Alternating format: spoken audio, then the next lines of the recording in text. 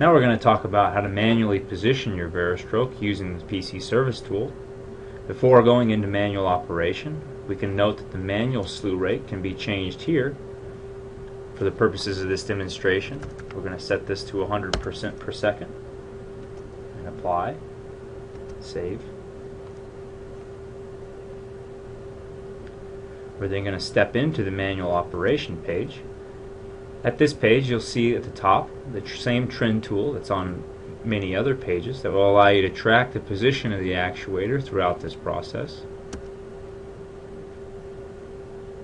You'll receive a warning that says that the actuator is about to move when put into this mode. We click manual operation. Using the position request, we can manually position the actuator to any position we want by inputting any value and pressing enter.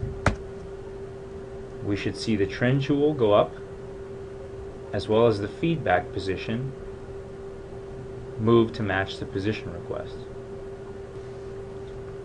This mode is typically used after you've calibrated the stroke length and set up your actuator to verify system operation and system performance. Once you're done manually positioning the actuator, press the exit button. The actuator will return to its fail-safe position, and you're now out of manual operation mode.